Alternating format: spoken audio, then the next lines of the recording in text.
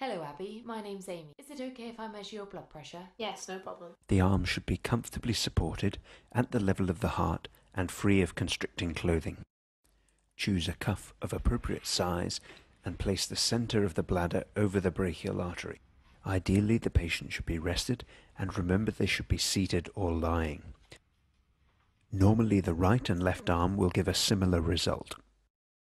Measuring over thin clothing should not affect the reading. Palpate the brachial pulse and inflate the cuff until the pulse becomes impalpable.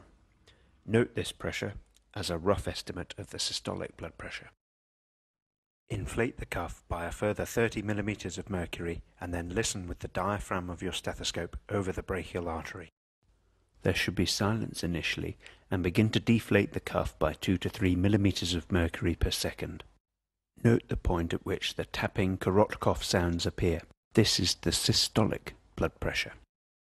Continue to slowly deflate the cuff until the sounds disappear and record this point as the diastolic blood pressure.